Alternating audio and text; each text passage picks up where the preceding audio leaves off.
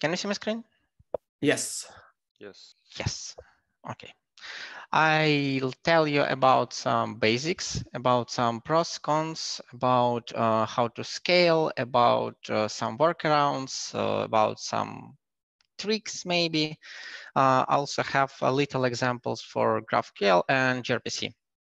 I guess REST is the most popular and everyone have already experience with it and know how it looks like. But still, let's go through the basic because in almost all projects I've participated in, there are some mistakes. First of all, what is REST? REST stands to Representational State Transfers. It's a software architectural style that describes a uniform interface between physical separately components.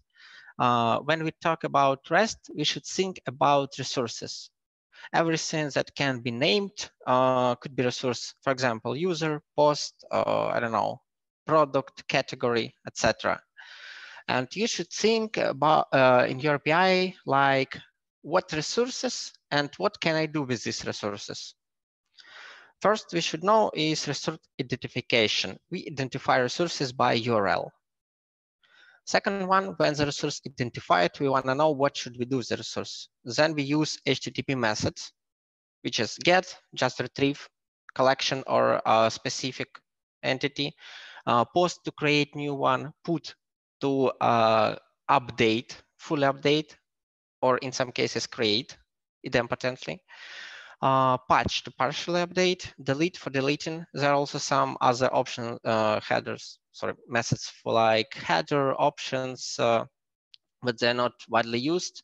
But you may face options in pre-flight requests for browsers. Second one is we should use JSON for resource state representation.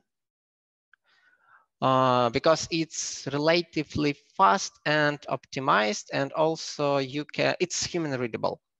Then it's easy to debug. And send the status of the operation in HTTP response codes.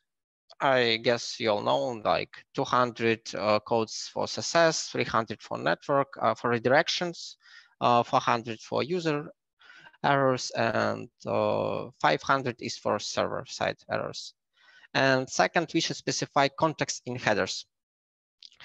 Authorization is going, authorization, yes, going through the headers with some types like bearer or basic. Basic is just, password and user ID encrypted in base64 format. Bearer is GVT tokens. About versioning, that's a really interesting topic. It's huge, but I guess you all face versioning in URL. I mean, like v2 in the URL, right? And you should always remember that REST is stateless. What does it mean? Everything you need to perform the request should be in the specific request. Sessions is not allowed there. Of course, you can save the state of the resources in database, but session object, as you probably saw in some PHP frameworks, etc., like where you can share transfers between calls for specific users, are not really good options there. And good way to document it, it's Swagger page. I'll not stop specifically in some points because it's the most popular framework, and I guess you almost all have an experience with it.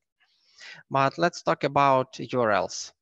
Of course, we should use plural nouns, not verbs, because this one is about resources. The basic structure for building your URLs is like collection, then identifier. And you should always remember that trailing slash is important.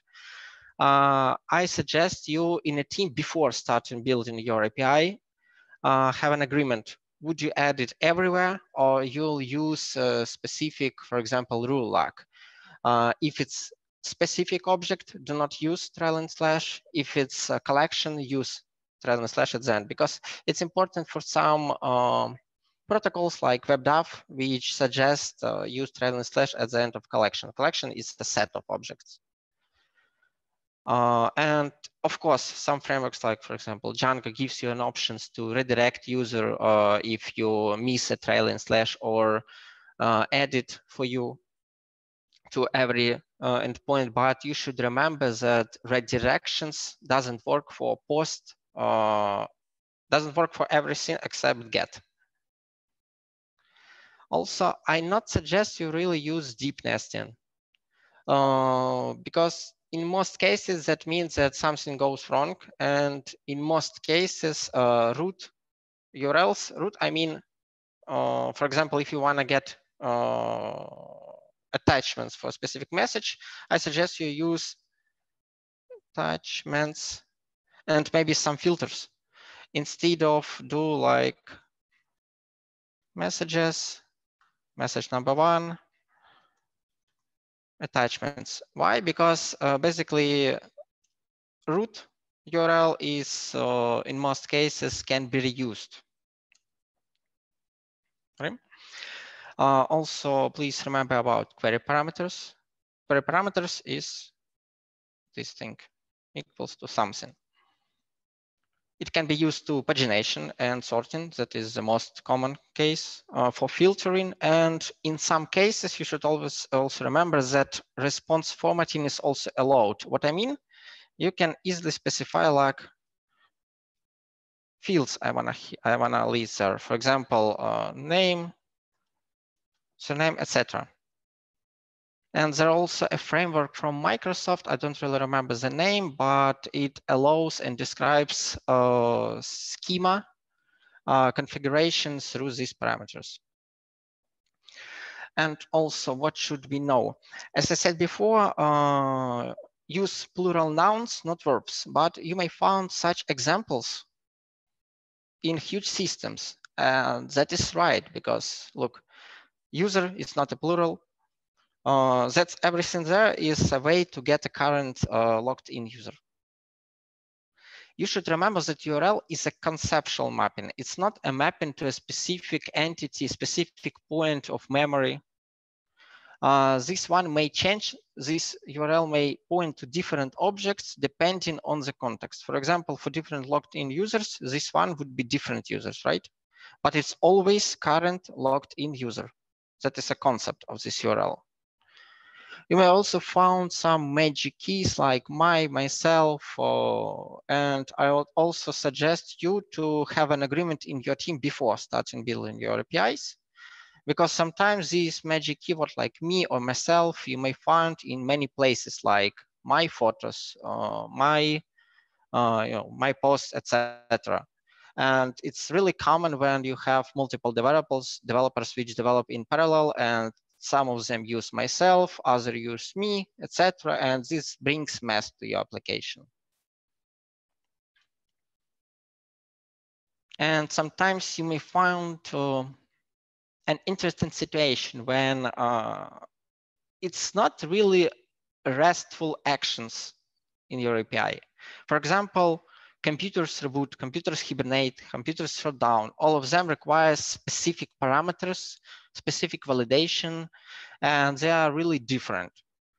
The common workaround to this situation is to use actions collection, where in a body you'll specify type of the operation, and each of the type can have a separate payload, I mean different payload schema. But you should always remember, if you have a lot of such operations, maybe REST is not really suitable for you, and you should check about using RPC. RPC is for actions. Some advices maybe before starting developing your API, check if you can, no, just create a generic response and response for an error, because yes, this is really common when every developer use own schema, own fields, and that's not really easy for front end then to use this such API.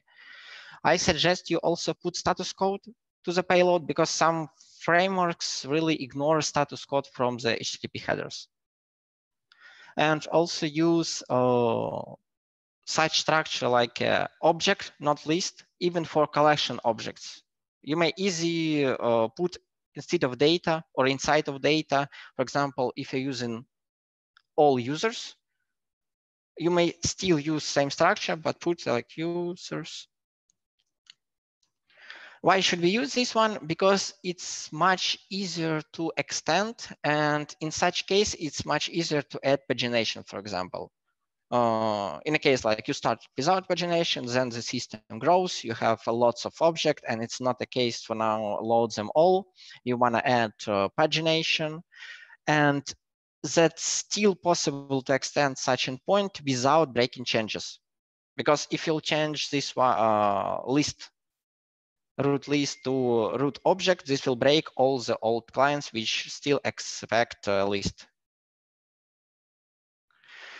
What's next? Also about error, generic response for errors. Such a good idea to put status code still.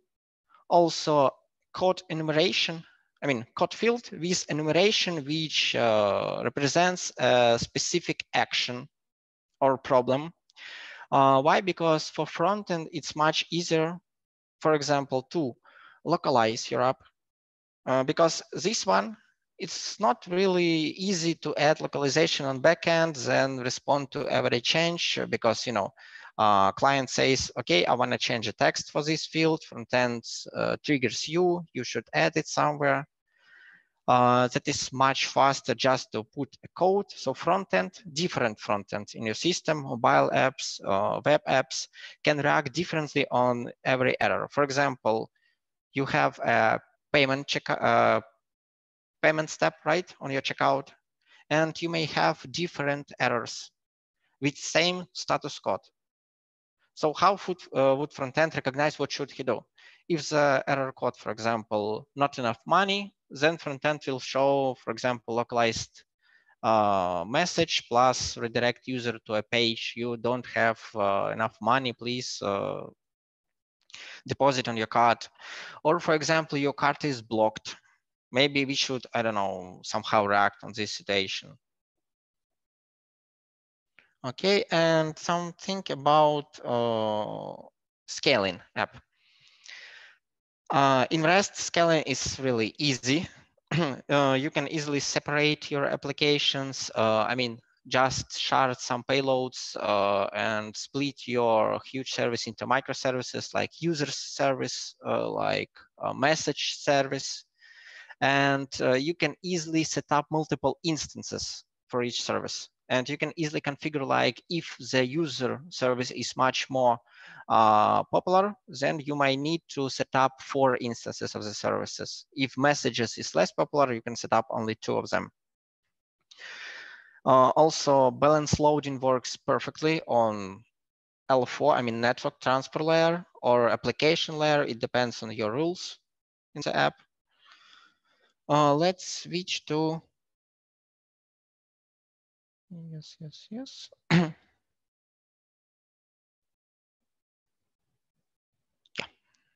Also about file uploading, that is an interesting question because in REST format, you should put file inside your body. Possible way to do this is base64 encoding for the file, but this approach increase memory amount that you need to transfer the message about 20%. Which is not great. So I'll suggest you use, and this is really popular decision, just to use for multi-part encoded messages, just the same as you upload files through forms. Okay, let's go to GraphQL. I'll better just show you how it looks like. I have an example, a little example. That is a simple Flask application. You'll need to install, I think, 2 or 3 libraries. First one is an integration with Flask GraphQL. Second one is an integration with SQL Alchemy. All we have is a single endpoint and an option which gives us interface, which calls GraphQL. Let's check how it looks like. And we have two models in the system. It's department and employee. Department and employee are connected, and we have some hybrid properties like employees count. Also, for debugging purpose, I set echo true for SQL session just for us to see what's going on DB level. And let's maybe remove this one key. Okay, stop and run. GraphQL in most implementations provides you also a graphic interface. GraphQL, which looks almost everywhere like this. What we have? A field for entering our queries and also documentations which shows us each types we have in a system. Three basic types in GraphQL is a query. Query represent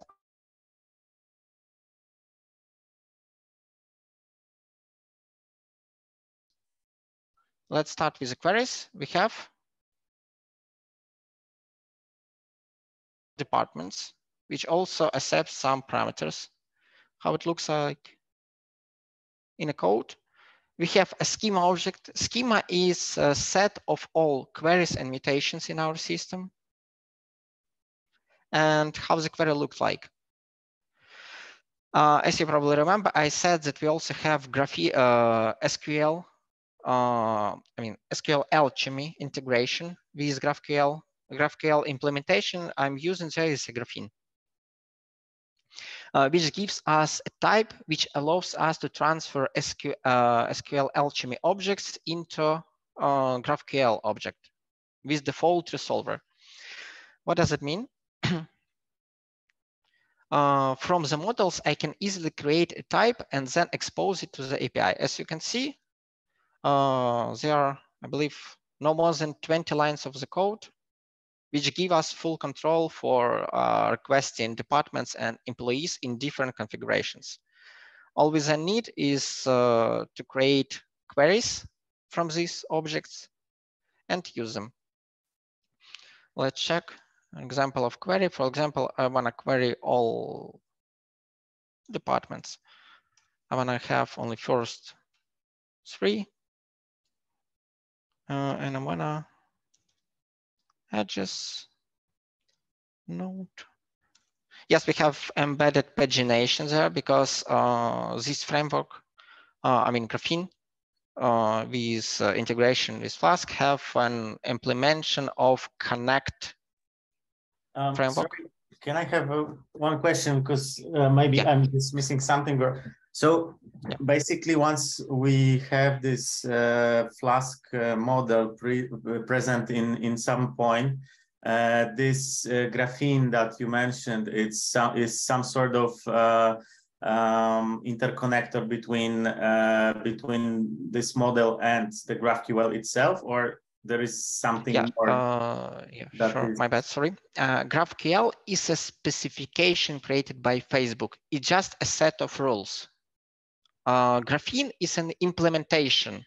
It's Python implementation. Graphene itself implements engine for parsing queries and for calling specific methods for describing schema in Python objects. Okay. Okay. Fair enough. Schema is a set of queries and mutations. And we can describe queries in Python objects. This integration with SQL Alchemy gives you an ability to generate this representation, GraphQL representation from SQL Alchemy objects. Okay. So after these few lines of code, I can query almost everything. As you can see, this one is options. If I click employee connection, which give us two fields. This one, edges, which is data. I can also query pagination info. For example, start cursor, end cursor, has next page, etc. And inside edges, node, employee, I can query these fields. As you might see, these fields are from SQL alchemy model. A good news, Graphene is also integrated with Django and Django ORM. So Django models will still work in such way. And I would say Django is better integrated with Graphene because more optimized. Okay, let's check what we have. For example, name, and I may also query all the employees because employees are connected through DB with department, node, and name, for example. You see what we have now. We have a marketing department, and we have employees inside these marketing departments. That is really comfortable for front-end developers. Also, good news for front-end developers, we expose a file with a schema, which front-end guys can fetch and then automatically build types for front-end. Just JS classes with some validations, type checking, etc. Also, good point that this one gives us typing. So on backend side, we just specify which fields we expect to have and what response we may give to the front end. Okay, as you can see, but let's see, why can this be really useful for you? Imagine like a situation you have an object like, I don't know, product, right? And you have a set of fields and someday front end comes to you and say, okay, I need, now you have two options. Set all the fields into singular endpoint, which may lead to network bandwidth problems because lots of data, especially when we talk about mobile connection, because mobile internet may be slow and it's much more efficient to send only data that is needed on the business. On a front end don't need to ping you and ask like, please change me a set of fields like we have in the REST, right? He can just query another fields if he need, like age, for example, and call the query, etc. I'm sorry, could you please maybe disable your camera because the quality of the connection is pretty bad. About Flask implementation, let me clear. Viacheslav, can you hear me? Yeah. Yeah, perfect. And we have connection in or mobile. Viacheslav, yes. We have one more question. Yes, we can hear you. Yeah. Perfect. Yeah, we have one question in our chat. How can we implement pagination in GraphQL? Pagination, there are multiple ways that is not specified in GraphQL specification, but in multiple, for example, in Graphene,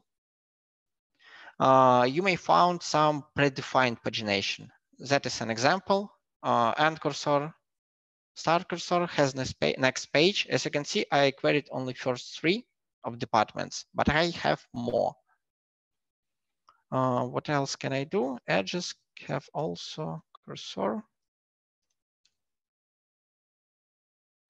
Let me go back. Cursor is a string. Okay. You can query cursor. Cursor.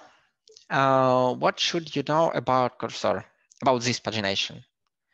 Cursor is the last queried field. Cursor is base 64 encoded type name plus ID plus 13 fields. And you can just put this keyword in after parameter.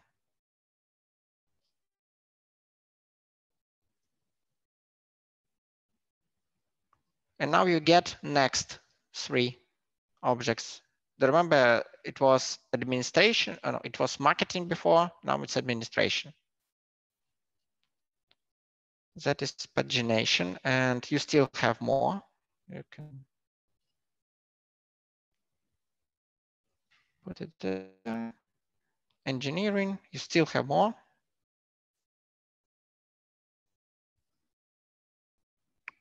still have more.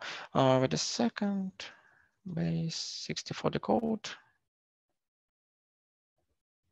And yes, in such pagination, you always should have an ordering. But in this implementation, I mean,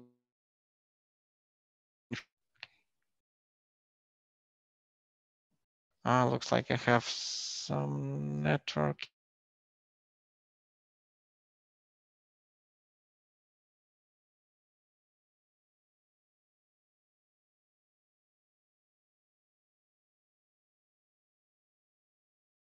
Now all IDs in the system are basically type name plus ID of the object. This one is important because you may find such interesting query which are generated automatically. Yeah, you see, node. This one gives us an ability to query every object in our system like this. Node. Node implements, wait a second, let's put ID. And before using ID, I need some existing ID. This one, let's remove this one. ID, like this. Now I can query a specific object. So you shouldn't implement it by yourself, which can really speed up your development. But you may find that Node interface implements only single field, ID. How can we query everything else? If you click to Node, you'll find that there are different implementations, employee and department. And we can use inline fragments on, for example, department and query all fields we need. Yeah, now we have name. So good point for you.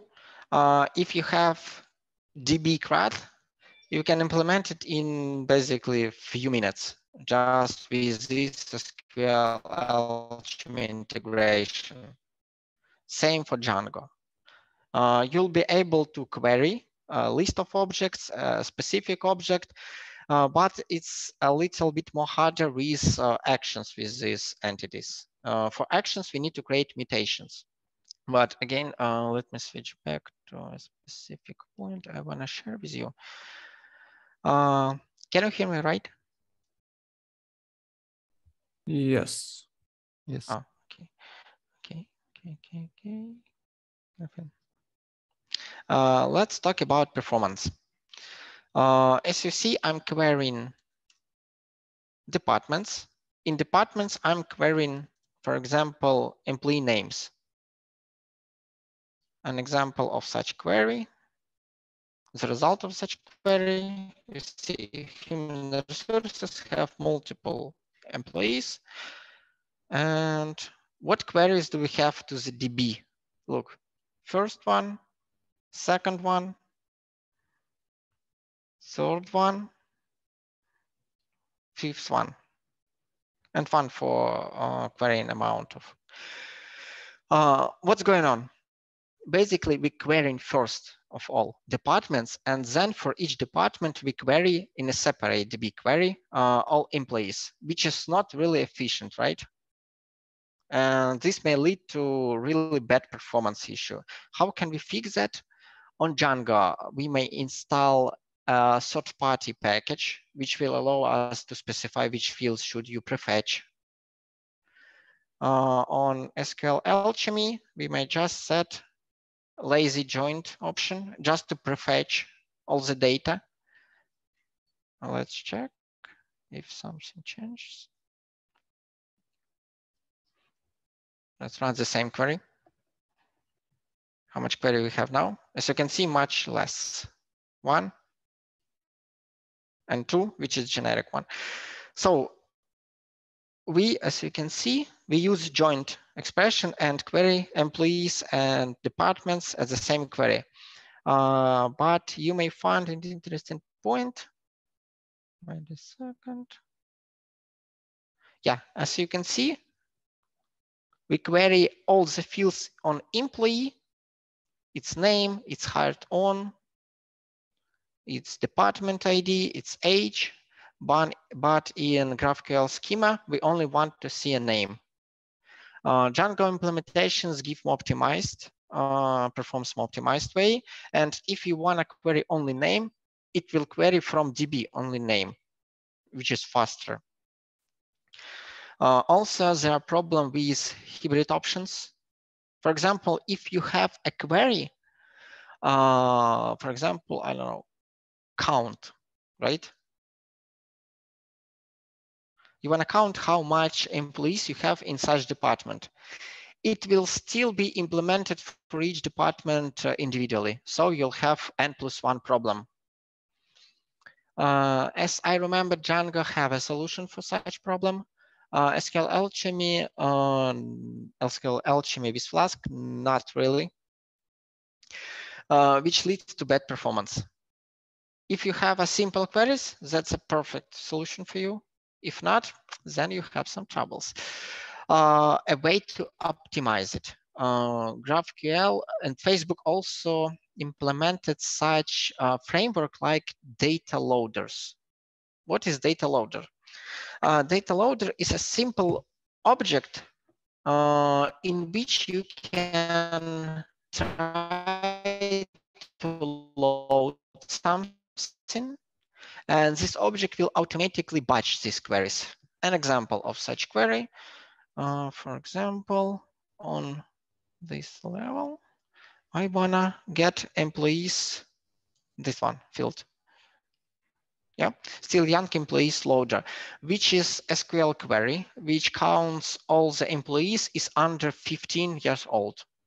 How it's implemented. As I said before, if I'll just add a specific hybrid option to model side, it will query n+1. But data loader framework, wait a second, it's in,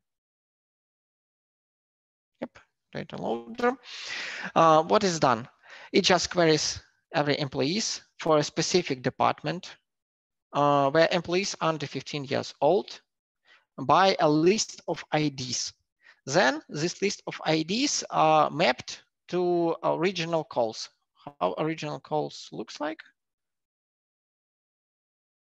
Yep. You see department query. And we have a resolver which resolves this field. Still young employees loader. We found the same one. Still young employees loader. And it calls this object to load employees count for a specific department, right?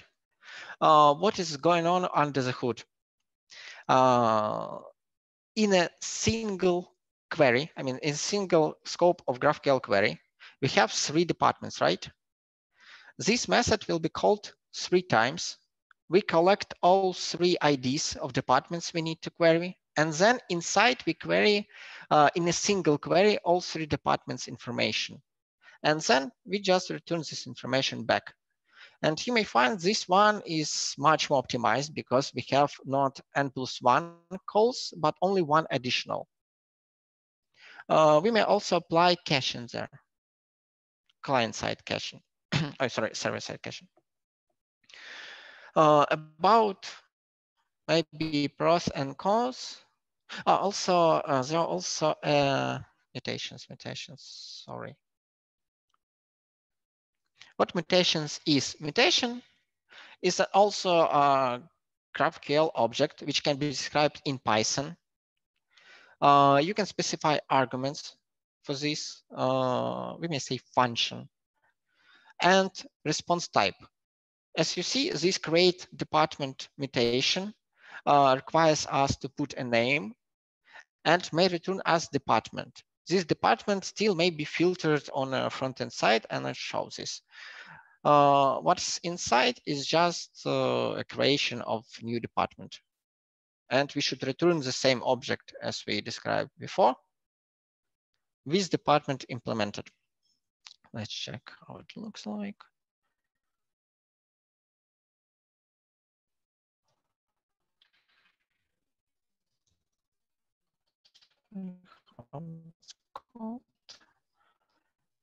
We use create department in mutation, like create department query. Okay, let's then write mutation, sorry, create department and put a parameter. As you see, this is name, and maybe, you know, my test. As a response,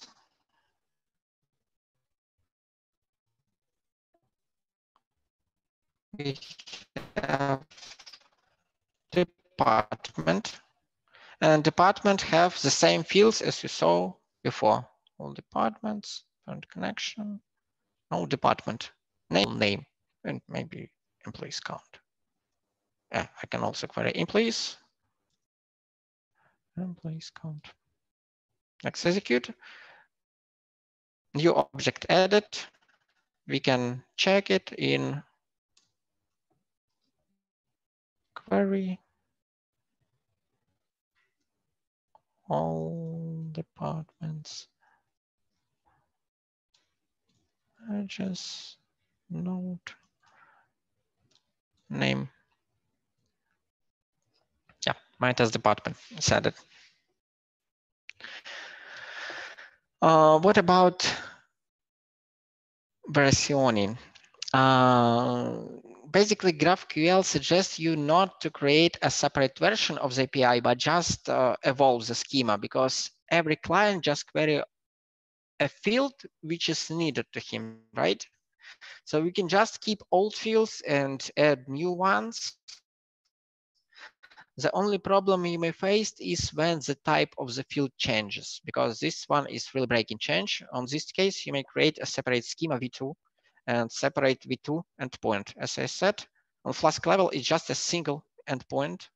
You may create v2 GraphQL version with different schemas if you want.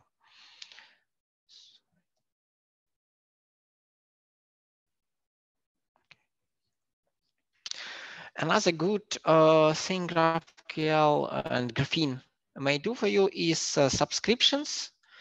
Basically, what subscription is, Graphene also may open WebSocket connection, and you may subscribe for some updates. And inside server may like push some messages to the topic, and all the clients subscribed to this topic will receive this message. I don't have an example because this requires a little bit more work for me. So, but if you want, you may read the documentation, which is really good for Graphene. Okay, as I said, we have some troubles with performance, and it might be a little bit complicated to create a simple APIs with GraphQL. But I may prove you that there are really huge projects which exist on GraphQL, which is Sailor. Sailor is an open source. You can just upload this one. E-commerce project where you have just a store with different products, categories, collections, gift cards. There are lots of everything implemented. And you may find GraphQL API, where you may just, you know, train a little or check best practices, because this is really good product. You may find also subscription, everything you need. You still have documentation objects, descriptions of all types. So if you want to open source store product, you may use a Sailor. It's written on Django. It adds additional packages like also Django integration with Graphene, Django RAM integration with Graphene. You may also need to install optimization package, which allows you to prefetch some data on requests, just to optimize and avoid performance issues, and have a really nice API with GraphQL. Okay, what is the problem with GraphQL? Let's think about such situation. See node. This is department, right? Department connected with employees. employees, address node, connected with department, department again connected with employees,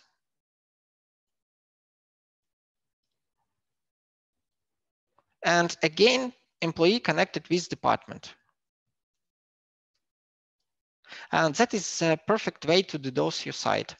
A very deeply nested query, especially if you have multiple departments and multiple employees inside your departments, may really break the system.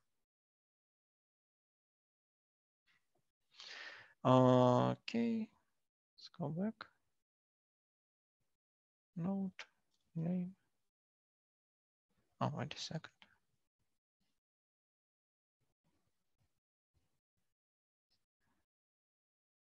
Okay. Department. Okay, that's just department name. As you can see, it's still valid query. You may nest as much as you want. Employees, address, node, name. This will take a while. And you should know that this one performed on your server. Then no one else, if you have only one worker, not be able to connect your system while I'm loading. And you can just imagine what will we have if I'll just copy this one and nest 3 times. Oh, yeah, we're done. How to protect us from such situation? By default, Graphene has an option to restrict level of nesting. For example, you may nest no more than 3 levels, right? Like first one, department, second, employees, and third one, again, department, which is maybe okay for you. But there are also more extended form, which you may find on Seller, called query cost analysis. How does it work? You just assign to each field, for example, name field, cost of execution. Name is a simple one to execute. Employees is much harder to execute, right? Because we need a joining query. And you specify multipliers. Multipliers, for example, first 5. And you'll just multiply the score of the object. Score of the object is a score of all the fields, nested fields, to this multiplier and get a query cost. Then you can just analyze which maximum query cost you may allow your clients to query from your endpoint. And this one protect you from deep nesting, from querying lots of resources, because I can query first 5 or first 1,000 or 10,000, etc. And I really appreciate you to add this query cost analysis, because this may save your application from DDoS, because GraphQL is much easier to DDoS than REST APIs, because REST is, again, maybe protected. REST is maybe split into multi-services, and also REST is fixed schema. So you always know how much time it will cost you to calculate, for example, single post and return to user. With GraphQL, you are not really aware of what will be going with your API.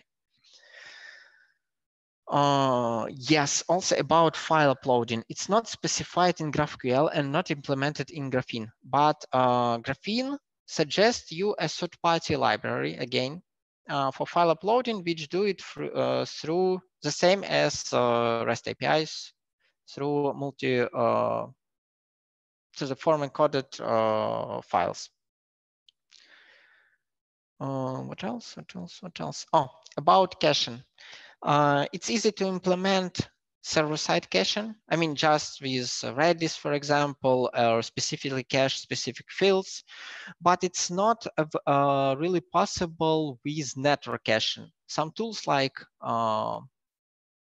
Cloudflare or different CDN gives you an ability to cache all the data without hitting your server.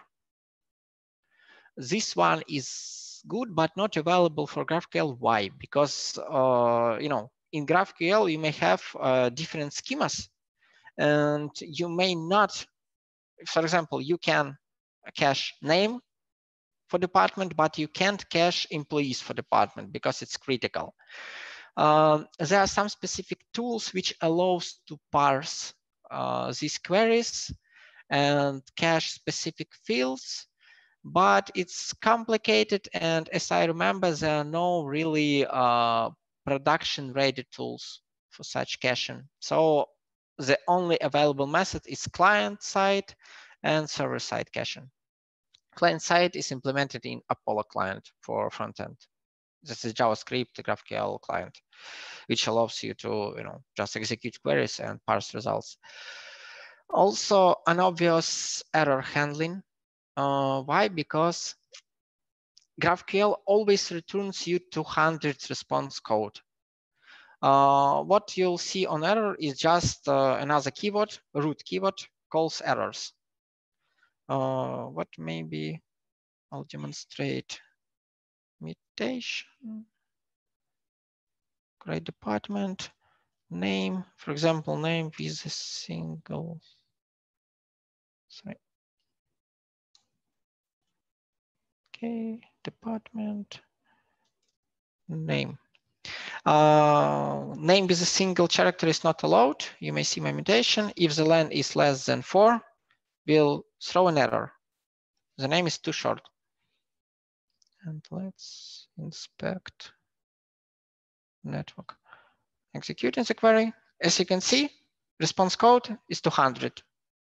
But inside the response, you have errors object, which is not really good way of representing errors, because many systems relies on this state.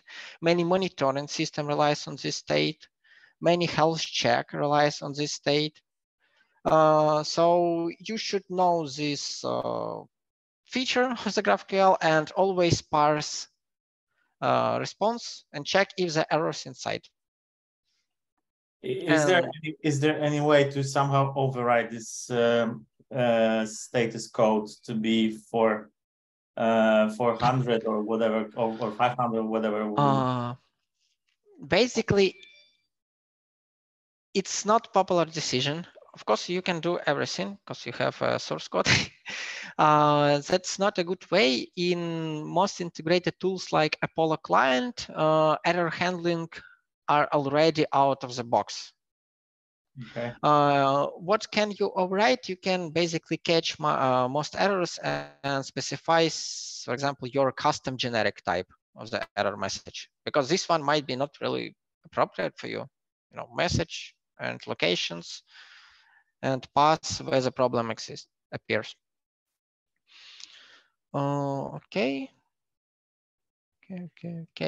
Oh, and also possible case for GraphQL is just like a proxy object, which allows you to query data from multiple microservices. Like you have 4 REST microservices and a single entry point, GraphQL entry point, which just queries information from these microservices. Client will query you, you will query these microservices. This allows you to, to communicate with only one source of information for frontend. Also, as I said, devices with network issues, like mobile devices with slow internet, are not damaged by this approach. Why? Because you probably will deploy all your microservices in GraphQL in a network which have 10 gigabytes internet, 10 gigabits internet, which is really fast to fetch. So that is not a problem for the end clients. What else? Okay, we don't have much time.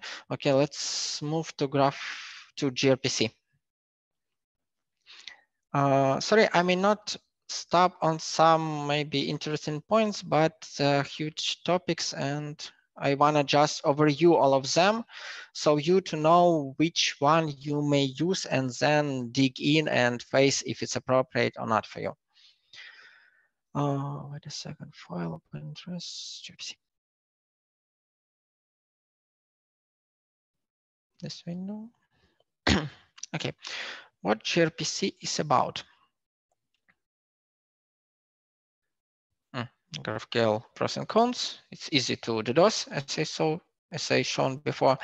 Error handling, it's not obvious because we always have 200 error code. Network caching issues, performance issues, because as you said, N+1 problem. And also we exposing schema. As I said, you might protect some methods, right? For example, menu may be allowed for only, I don't know, premium customers, right?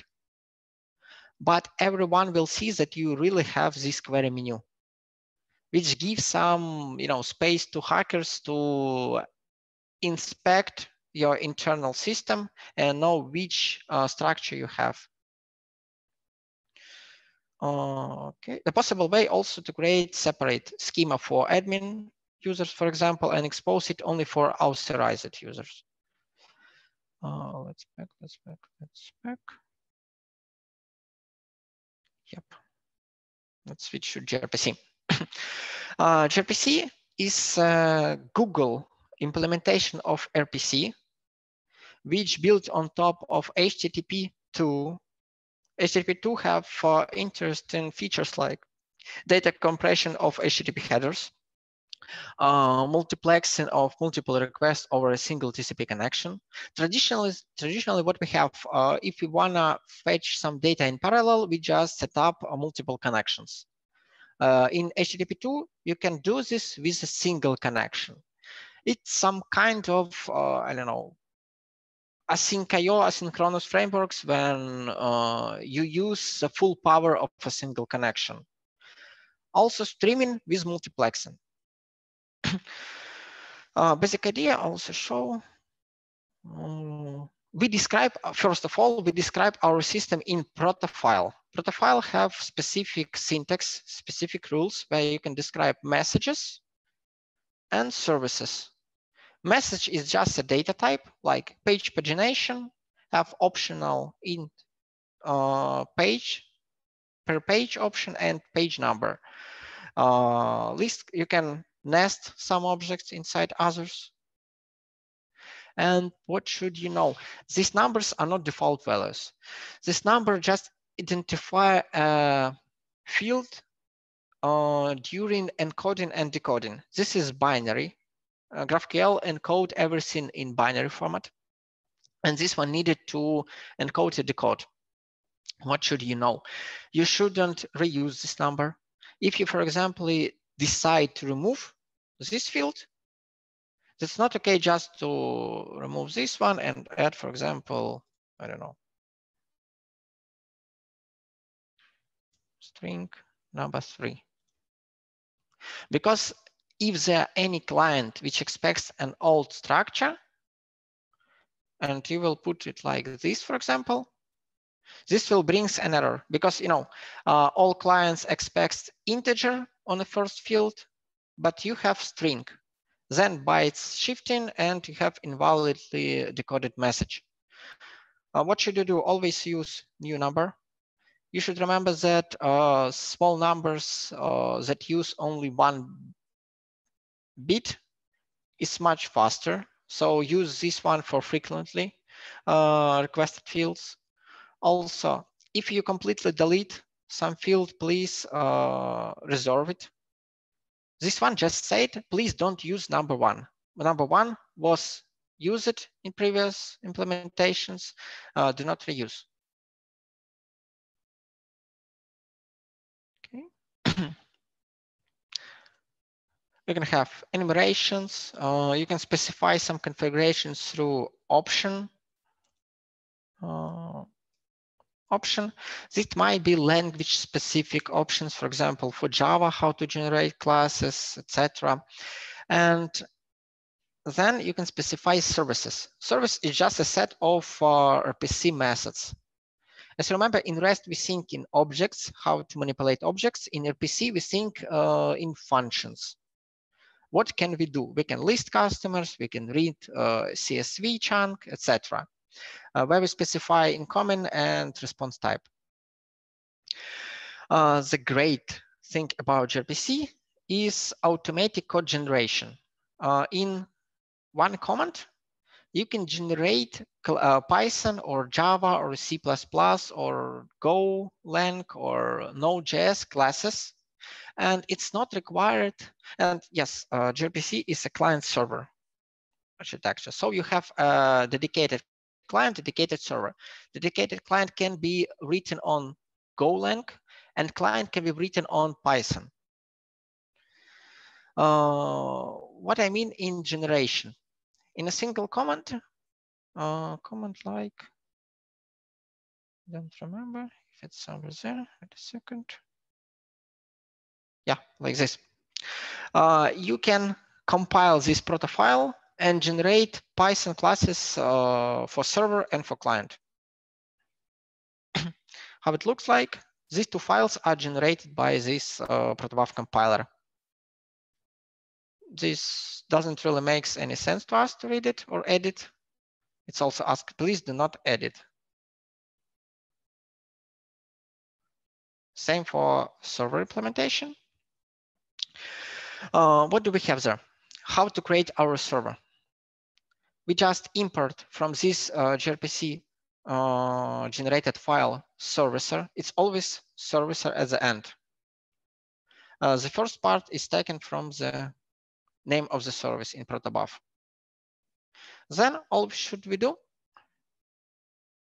is inherit our service, our Python implementation from the service, and implement methods specified there. List customers, which accept request and context. And return type specified also there. And that is request. These two types are stored in this file without /gRPC _gRPC. As you can see, all this stuff doing is just returning customers with pagination. Customers are pre-generated. And also, let's maybe start and check. Okay, server started. Let's Python. Oh, yeah, Python client implementation. You should also import, for now, stub object. Stub is a why stub? Because we don't really have to implement client. All client do is just query server side logic and return you a result. There are nothing you should implement by yourself. Server you should implement because you have a certain logic for each of this method. Client shouldn't be implemented. From the client, you can just set up a connection. Channel is a connection. It can be HTTPS, I mean, secured connection or not secured. You can add some authentication authorization to this channel, then initialize this stub with the channel, and then you can use it, just client and name of the method.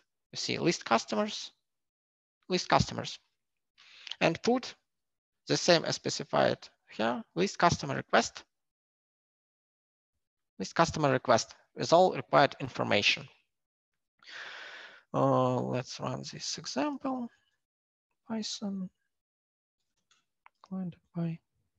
You see, you have 30 objects returned. We may print them, for example.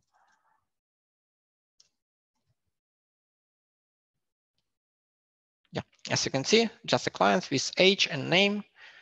As you can see, customer have name and age fields. Okay.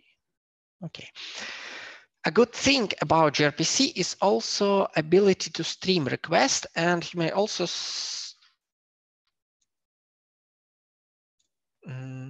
stream response. What does it give you?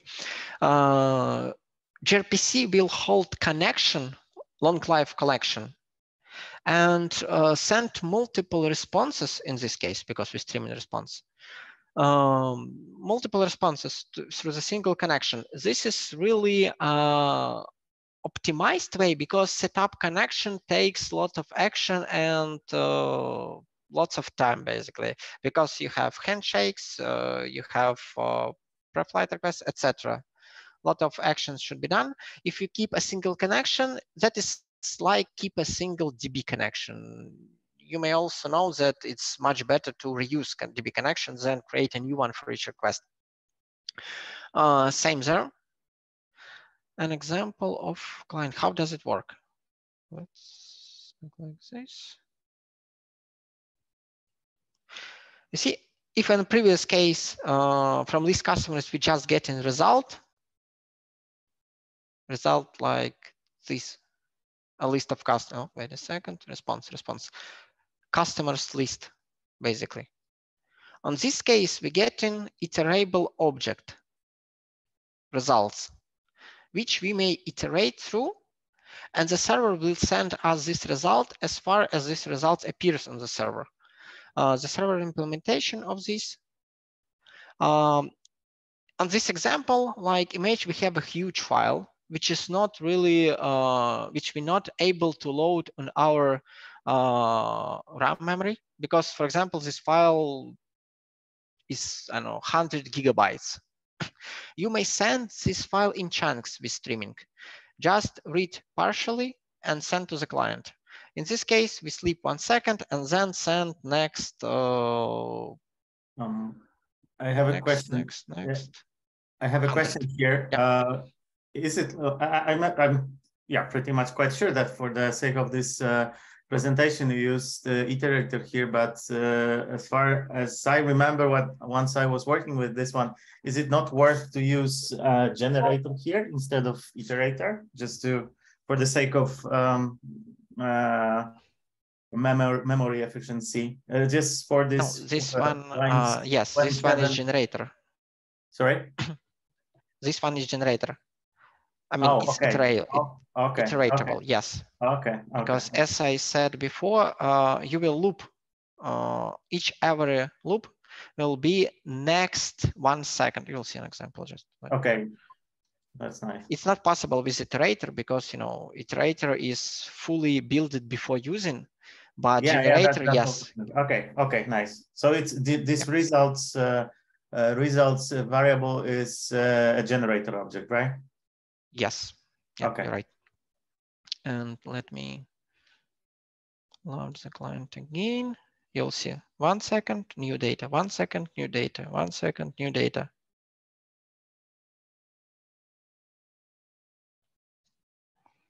Yeah, that is generator. And as you may see, you just keep a single connection and each 1 second you get in new data.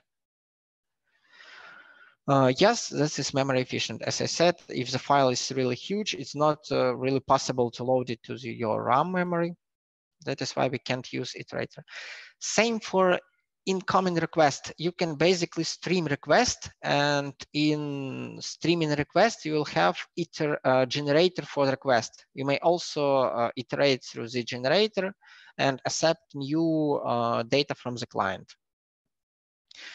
This one is great, but this one is not fully substitution of web socket technology. But yes, in some cases, you may use something like this.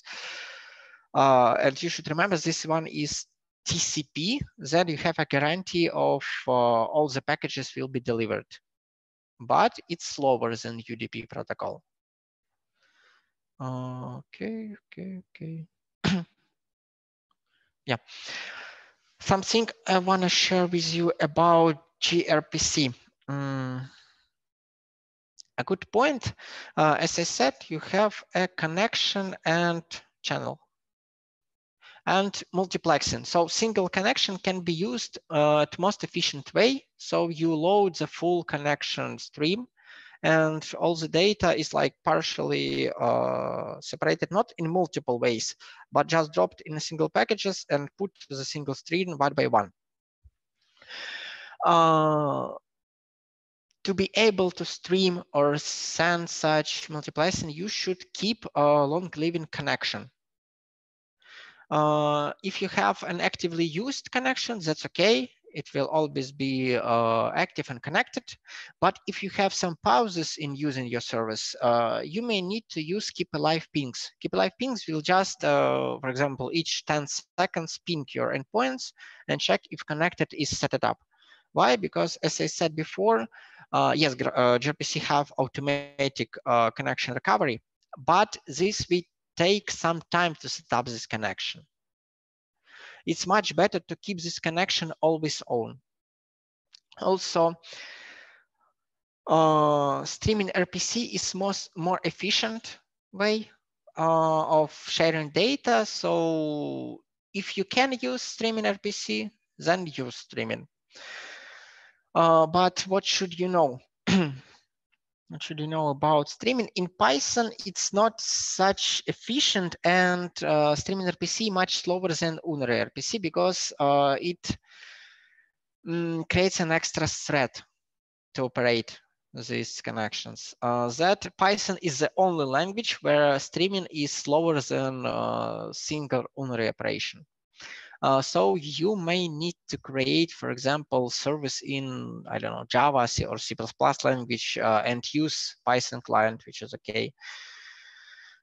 What else? You should also try to reuse this channel object. If it's connected, you can use it in a, do not close it from request to request. Try to keep it as long as possible and close at the end of the session.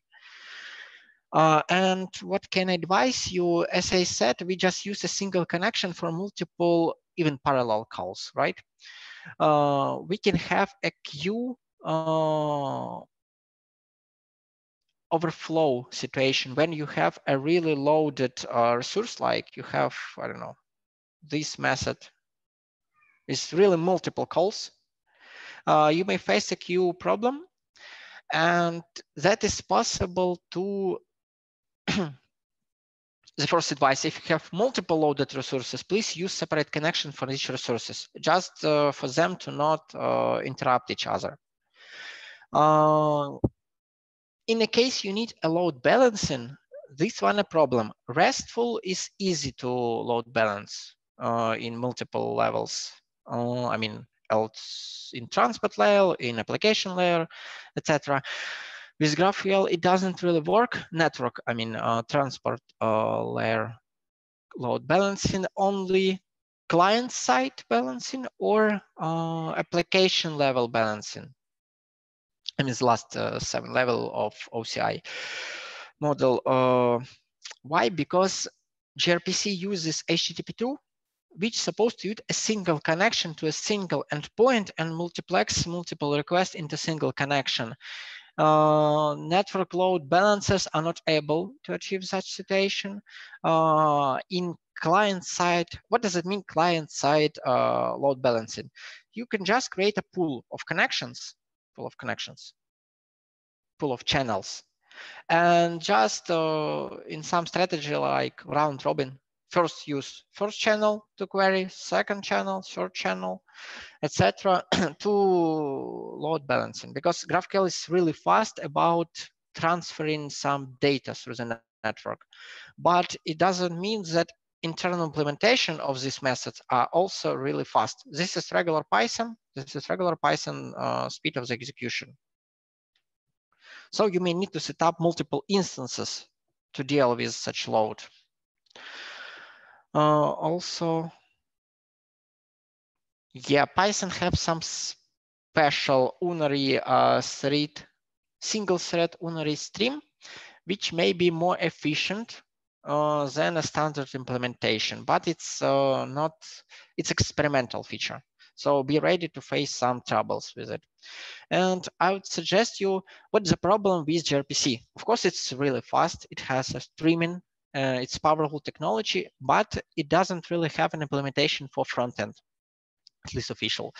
So you can't use it from your browser as a client. That's not appropriate to build it in your React app or Angular app. gRPC is mostly built by Google to communicate in microservices, because it's really fast, optimized, so you can build multiple microservices and set up communication between them through gRPC. REST and GraphQL is mostly for client communication. But yes, you can also use them for machine-to-machine communication, to microservices communication, etc. And that's all from my side, I think. Maybe you have any questions or... yeah, also important thing, you set up multiple workers for gRPC. gRPC is basically a server. You just bind a specific port, you set up some workers, and these workers serve this at this port, requests at this port. I have a question. Yeah. Do you maybe have any questions? Yes, I have. Suggestions? Can you hear me? Yeah. Oh, sorry. Just one moment about error handling. As you may see, these libs can really throw an error on this method, but how to handle them? You have details and code methods. Codes is predefined in Google side in protobuf. You cannot specify your own error code, but you can use error code specified by Google. An example of these codes in gRPC status code, for example, invalid argument, or you may found unimplemented, aborted, canceled, etc. So you may use some of them. And they are not equal to HTTP codes. I mean, for example, I mean, that is not 200, 400, 500 error codes. These error codes encoded into integer, but not the same as in HTTP. Yeah. Sorry for interruption. What a question do you have? Yes, I have a question. What are the kind of business that gRPC fits the best? So what are the best use cases to implement API in that way? gRPC is not for client communication with browsers. gRPC is for machine-to-machine communications. It's for microservices. In most cases, I saw gRPC in a system which have multiple microservices, and it's really great because of streaming. It's great to send lots of data to chunk or batch processing, because as we saw in example, I can read, for example, single file and send it part by part. So client can easily process only, I don't know, 100 rows instead of billion rows at the same time. Yep. Thank you. Thank you very much.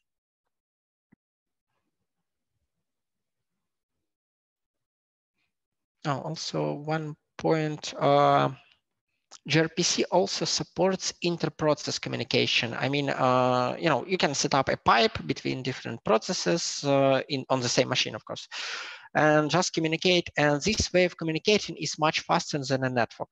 So if you have different server client on the same machine, you can communicate through the process pipe instead of network.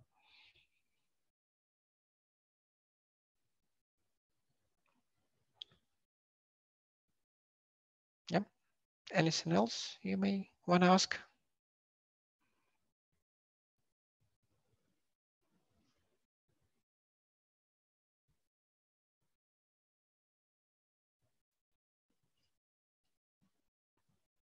Yeah. So. No? Can you hear me? Yes. Okay.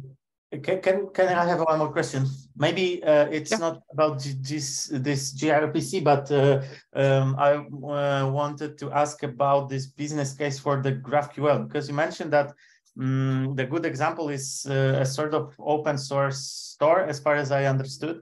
Did you have a chance to work in some project, maybe from some other aspect or from some other use case where this GraphQL might be used? Because honestly, from what I understood from what you said, it's really nice kind of out of the box solution to do some POCs in the end. But I'm just wondering if there are any like commercial usages, like big, beside this Facebook example, where this GraphQL is actually used and is a better solution than the like a standard or old-fashioned REST API? Yep. Also, good point. Both gRPC and GraphQL supports asynchronous implementation, and gRPC for Python really advised you to use async.io because this might speed up execution inside the server. And gRPC also allows you to do non-blocking operations. About GraphQL, yes, as I said, this seller store is an example of big production product which uses GraphQL, and I mostly used this one in my career with Django, and I think Django is better for GraphQL. You should think about, it's up to you. On the designing level, on the architecture creating level, you should think, do you need GraphQL or REST? Because if you really have the same entity which used in multiple places with different fields, and you have a really huge entity like product with, for example, 1,000 or 100 different fields, some of them are calculated, I mean, require some compute consuming operations to calculate, for example, I don't know, rating, to calculate recommendation, etc. And it's not appropriate to send them all. REST can only send them all. In GraphQL way, you can specify which fields you need in specific case, and you can, according to this, only calculate fields that is needed. That is just optimization. Also, it gives you front-end ability, to manipulate your objects as he wants without really pinging you.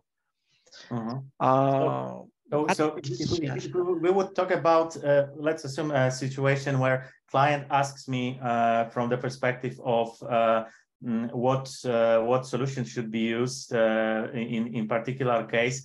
So you're saying that this can be used as the most the biggest advantage of GraphQL versus this REST approach. So basically, this possibility of having like I'd say on-air possibility of creating or using the attributes of the models. That's correct, or did I miss something? Yes, but in Django implementation, because as I showed you, Flask is not really good option there.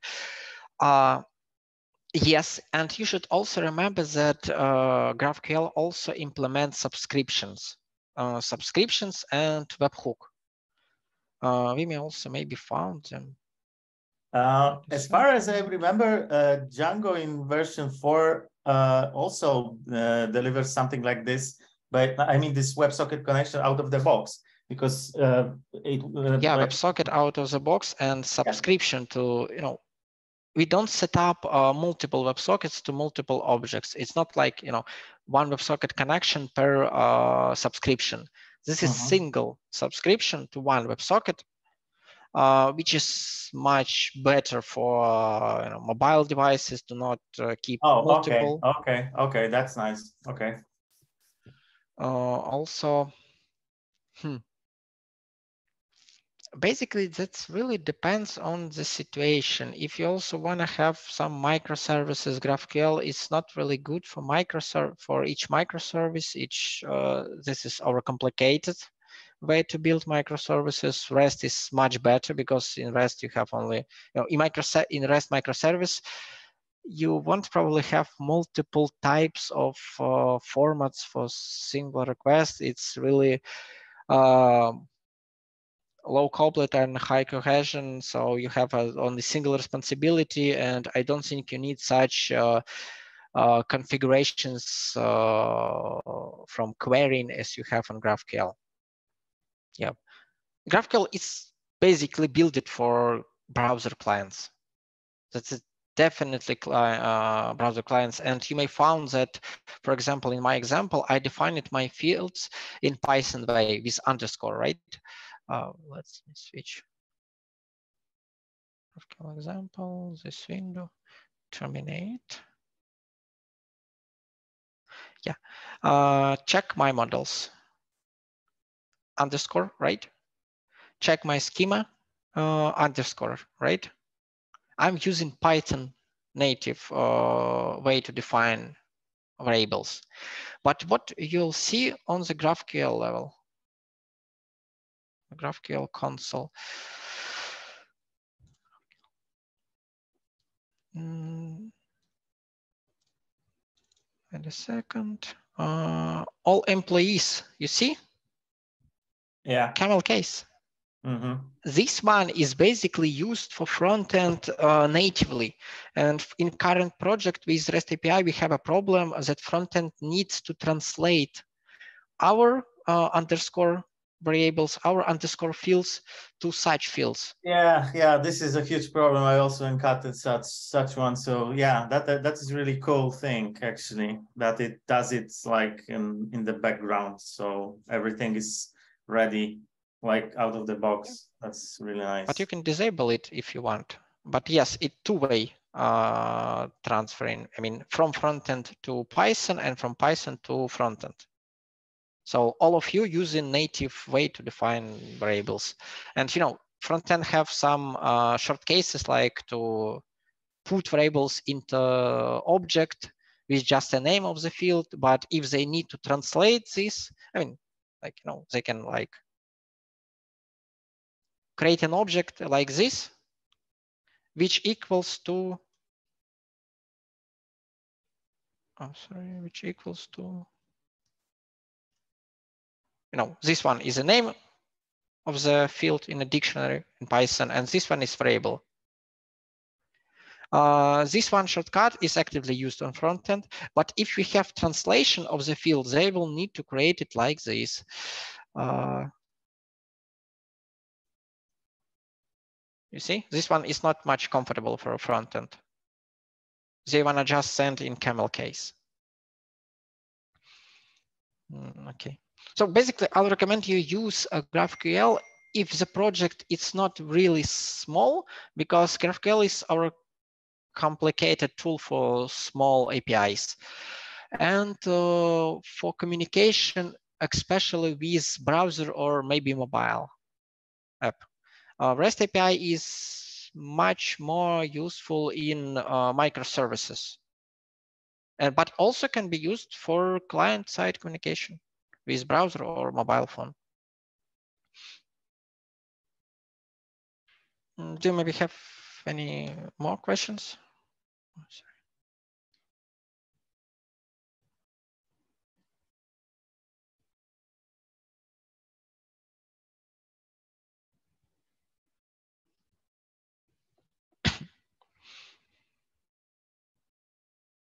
Am I still online? Can you hear me right? Yes. Oh, okay. So I think no. Okay, just to summarize, REST APIs for microservices architecture, for clients, for web APIs, for browsers, for mobiles. GraphQL might be better for browser and mobile communications, more optimized, and also should be used when you have a network, slow network, because we reduce amount of data transfers through the network. Also, additionally, we have built-in subscriptions model, which set up single WebSocket. gRPC is really great for high-performant microservices, but it's more it's complicated to build gRPC over REST, because you should specify types, because there are different types for integer, int 32 and int 64. And you should plan it before you'll use. Also, it's harder to maintain gRPC, because you need to remember that some fields can't be reused. Some types are compatible, sometimes are not. For example, you can use initially int 64 and then change it to int 32. It's okay. but not in opposite way, because you'll have a problem with integer overflow. And so use gRPC when you really need a fast connection, fast data communication, or you want to transfer huge files. Because as I said, with CSV files that you generated on flight, you may, for example, upload files, images, batching them, etc.